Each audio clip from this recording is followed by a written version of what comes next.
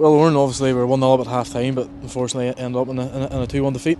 It did, and only ourselves to blame. And you know, we get a fortuitous enough start. Andy does really well to go and press, maybe something that other players wouldn't have pressed, and we get a reward from it and get our goal.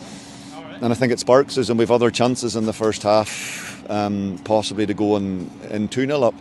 I thought we started the second half quite well also, and we'd 4 or 5 bites at different opportunities with different players to go and put a second on it, and through maybe some okay finishing and some good goalkeeping as well, it keeps it at 1-0. And then I think you always expect them to have that little spell, but you just have to stand up and count it. It's as simple as that. And the manner in which I think we enter into that last sort of 25-20 minutes of the game, and then in particularly how we address the ball or try to defend the ball, it's not good enough. And that's not just defenders, it's right up the park, how we give the ball away, right down to the final action before the goal is scored. You know, there's a level, and we've hit good levels, and we've got a lot of praise out this year, and rightfully so. But we've got to chin the bar again, and we've got to hit that level again. And there's so much at stake, there's so much to play for, and it's not a case, you know, it's not acceptable. And it's not, you're not saying that people are down in tools, and yes, people will say we lost a final last week, and you know, there's going to be a bit of a hangover, but we don't have time for that. You know, that we have to get back up and motoring. Other teams around us have dropped points today where we could have really capitalised on that, and you know, that's a big frustration.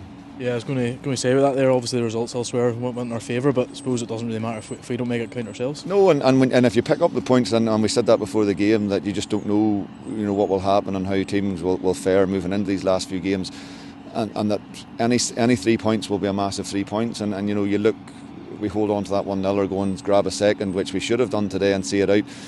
You know, those 3 points would move us up a position or two in the league today, and leave it, you know, really exciting moving into those last 6 games. So we've work to do now. You know, we've points to try and grab in relation to that, and we're going to have to hit some big performances now.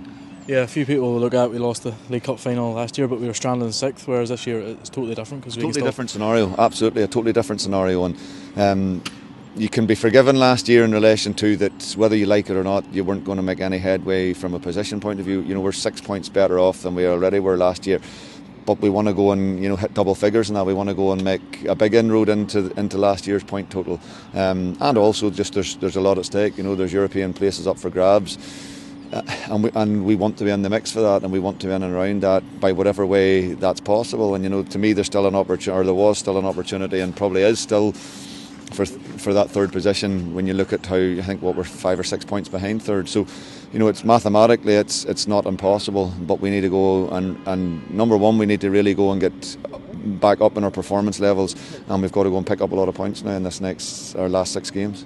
Yeah, finally, look, you'll be wanting the end the pre-split fixtures now when we welcome Lauren to the showgrounds. Yeah, and more than that, we've got to get back to doing what we've done for big parts of this season. You know, that early part was a wee bit abject and up and down. We've hit a real level of consistency in the last 4 or 5 months, and big credit to the players for that. But you know, we just can't allow it at this stage to drop off, and that's me, that's coaches, that's everybody. You know, we've got to make those demands and players of each other to make sure that we go and give this a real go. Cheers, Oran.